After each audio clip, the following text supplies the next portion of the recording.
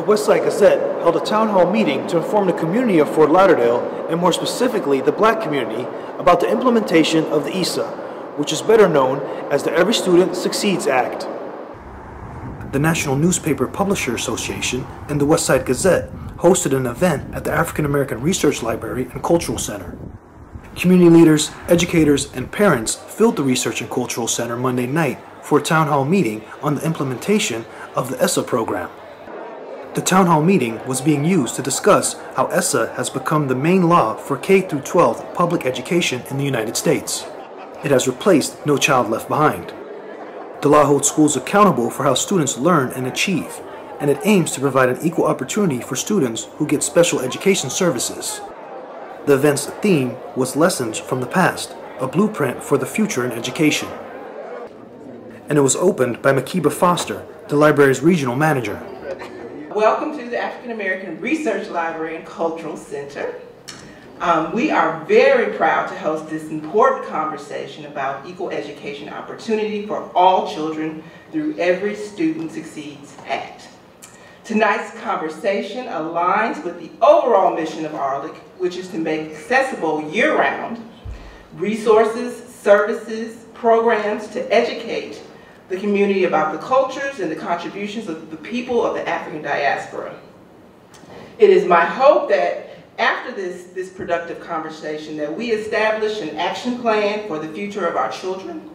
And finally, since you all are very passionate advocates for education, I sincerely encourage you all to join us every first Thursday of the month for our Cultural Conversation series, where we are hoping to continue this kind of quest for knowledge and lifelong learning, educating folks about the brilliance and the ingenuity of people of the African descent, of the African diaspora.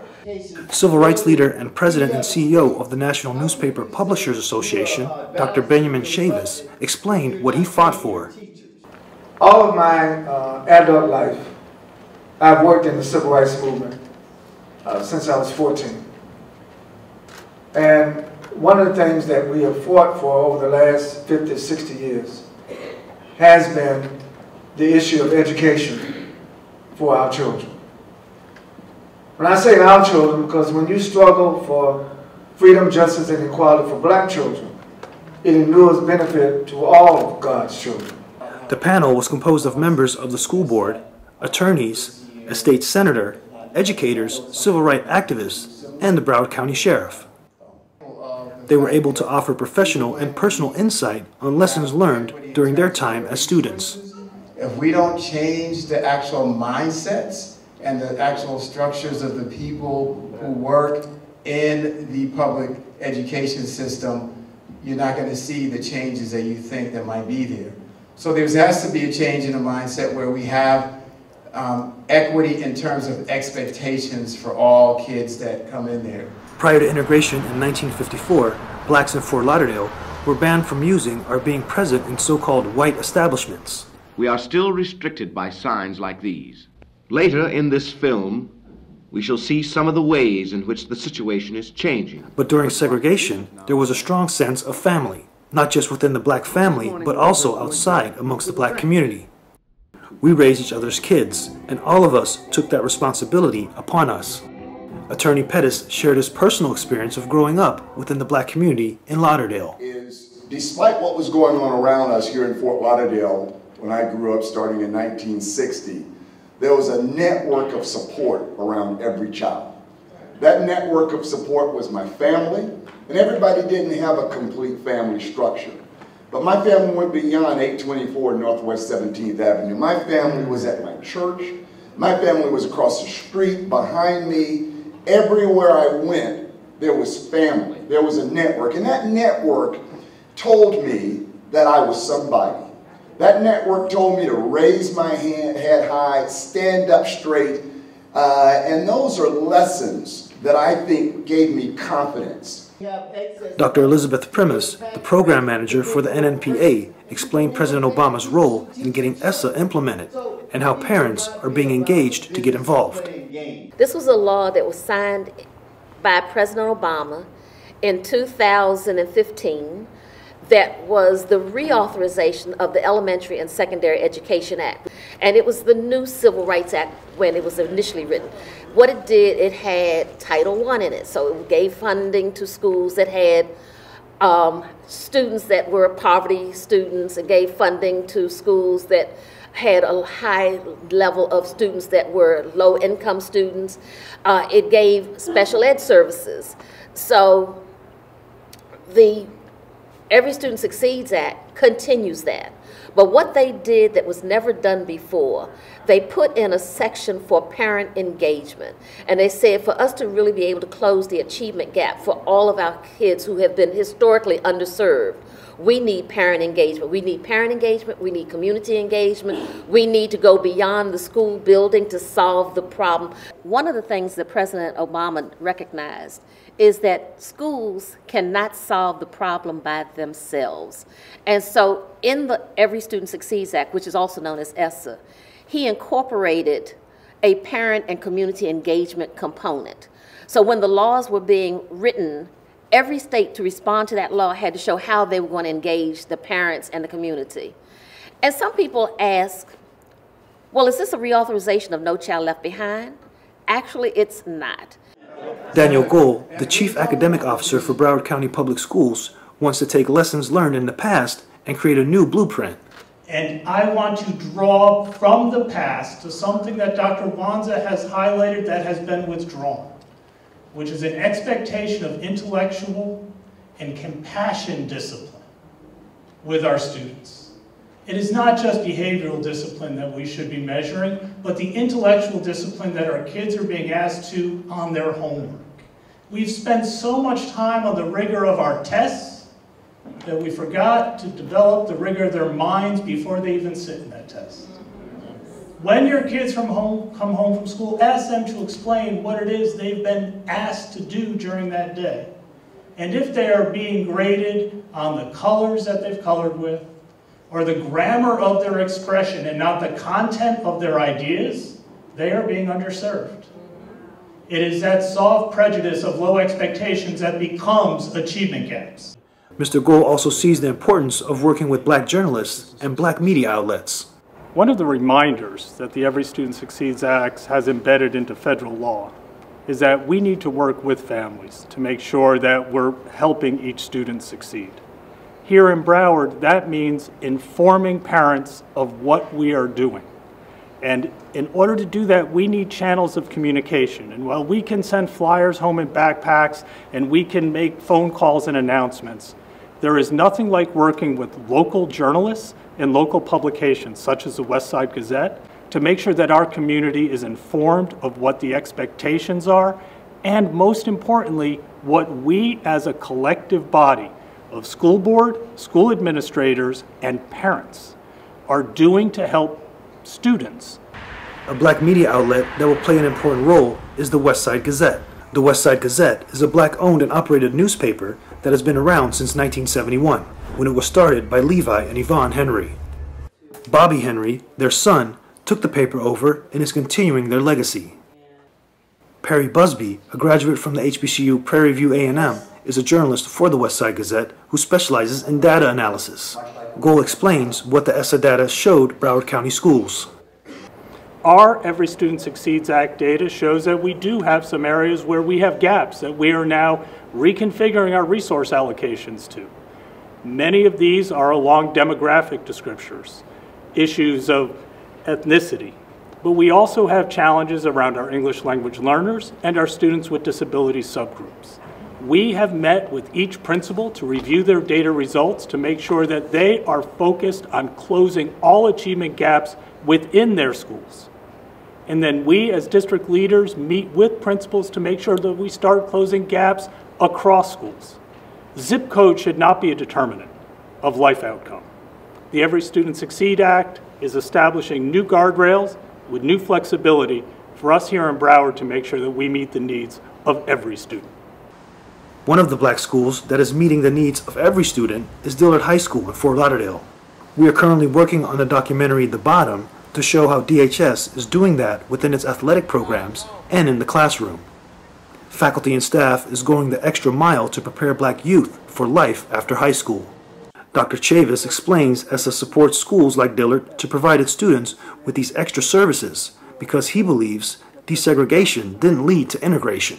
And the purpose of the Every Student Succeeds Act is to enable local school districts and statewide school districts to make sure that persons of color, minorities, those who are underserved get an adequate education. There's nothing more important than a good public education. And so we're very pleased to be working in partnership with the Westside Gazette, which is a member of the NNPA, to have a forum. The struggle of African Americans to have equality, fairness, justice in the public schools was a long struggle. At one time, it was legal that schools be segregated. Then after the 1954 Brown decision, Supreme Court decision, segregated schools were ruled unconstitutional. That was in 1954. But it took to the 1970s and even into the early 80s for many school districts to fully desegregate. And desegregation is not the same thing as integration. There's really never been any real integration. What has happened is that they dismantled a lot of the formerly black schools and made black students go to formerly white schools. So even in a desegregated situation, many black students still got the short end of the stick in terms of funding, in terms of adequate teachers, adequate supplies, adequate resources. Senator Perry E. Thurston explained how the federal standards are being implemented on the state level to close the gaps. We've got a lot of things happening on the state level. Some of it's not so good, in my opinion, for public education the way we would like to see it go in terms of some of the privatization issues. But in terms of drawing down the monies to make sure that we can help those students who we need to close those gaps, we're definitely looking at that, and we're interested in that. Not only am I a graduate of the Broward County Public School System, both of my children are graduates, and both of my parents are graduates, and my grandparents are graduates of the Broward County School System. So the Broward County School System does a great job of preparing our students.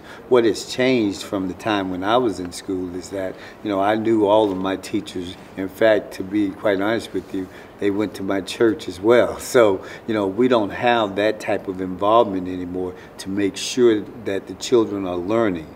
So we've got a lot of assessments. As I say, when I was coming up, I didn't have the FCAT. However, I saw what it did to our community, and now we have the Florida State Assessment, and we're monitoring it at all times. But we're excited about our superintendent. We're excited about our leaders in the school system, and they're about the business of making sure that all the community learn and succeed.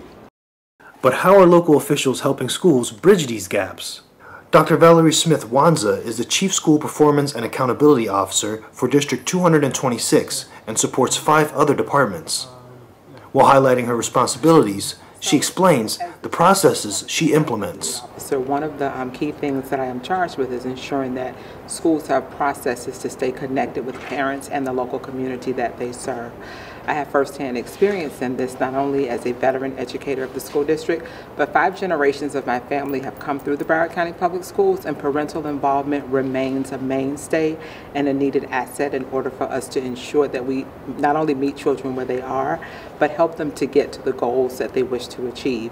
So as we work with our journalism partners across this community, like the Westside Gazette, which we've had a long-standing partnership, even back to the time when I was a classroom teacher at Dillard High School, the paper would come in and work with my students, not only to find their voice and to create their voice and have their voice heard, they helped us to reach their parents so that their parents could further develop their voice with their children. So I can say that as we continue to educate parents on what is now the newest reauthorization of the Elementary and Secondary Education Act of 1965, which we commonly refer to as ESSA, it is going to take those renewed partnerships as well as strengthening them, because we find that oftentimes parents may not read the newsletter of the school, but they will read their local newspaper. So we need those partnerships more renewed now so that we stay in touch with not only our students, the communities that they serve, and the parents who are a rich part of their children's educational process. Dr. Brenda Calhoun Snipes has over 39 years experience as an educator and administrator, and believes that her experience gave her the tools to implement innovative and creative strategies to motivate her students. I did lots of different things in education, and one of the last assignments I had was an elementary school principal for staff development. And it worked like a laboratory almost, because we had to get students moving very quickly.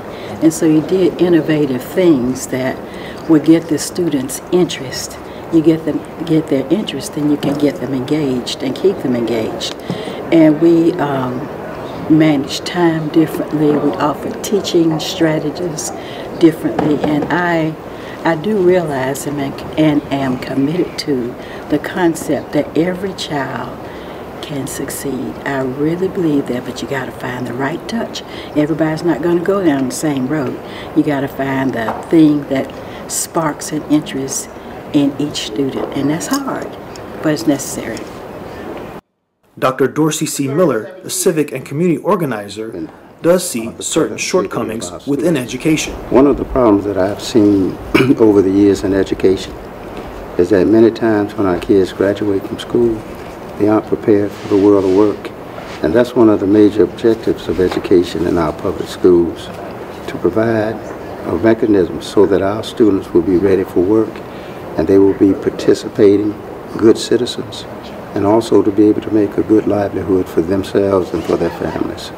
And so when I got the opportunity to be a part of this particular program, because I believe that what will come out of this will be some of those things that we'll be able to use to do exactly that. Broward County Sheriff Gregory Toney also took part in the panel and believes that the Sheriff's Department can provide opportunities for the youth to be successful members of society. Any time we can provide an opportunity for our youth to be involved in educational opportunities, it do a couple things. One, it expands their ability to have opportunities afforded to them in the future as they prepare for the academic world, for job opportunities, for college, and many other different facets that they're going to face. But the other side of it, speaking from the law enforcement aspect, being a chief law enforcement officer for this county, we expand out and touch roughly 13 cities in terms of what's contract to us across roughly 1,200 square miles. So our deputies, my personnel, are constantly in the community engaging individuals on all different type of things. And so when our youth are not in school, it puts them in positions where they either are participating in unwanted behavior or surround themselves in environments that put themselves subject to law enforcement practices or being arrested. But during the panel discussion, Sheriff Toney faced some criticism. But we have some new folks in this community that have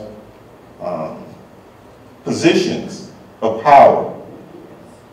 And they weren't around when we were going through the heartache and the pain that we saw with children being tore through that system. You know, Sheriff Toney, you are new to this community.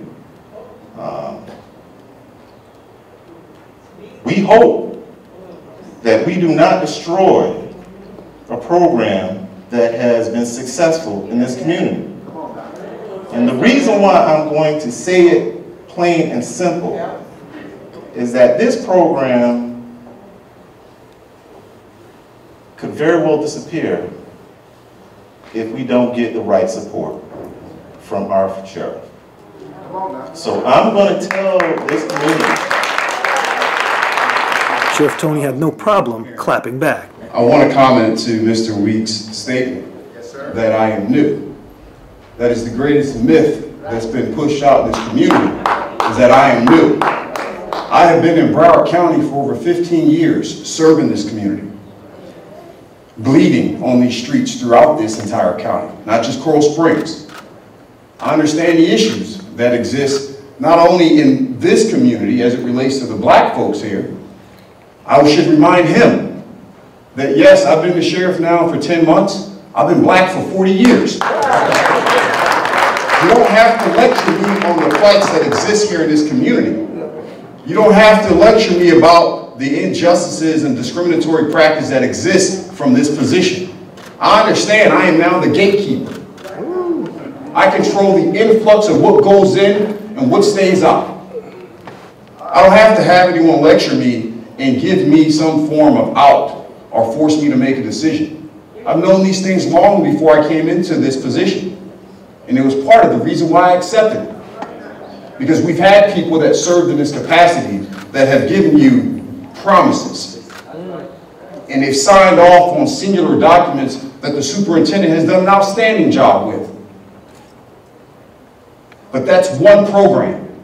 I know from my personal experiences, had it not been for the educational opportunities that was provided to me, from the summer school programs to the after-school educational opportunities, I would have fallen victim to many of the things that I experienced, from crimes to drugs and so on and so forth, that I absorbed in North Philadelphia.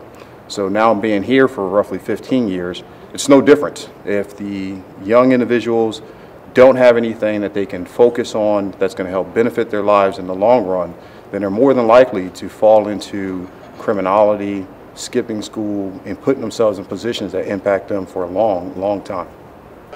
Panel members agreed to come together as a community to see how they can work together.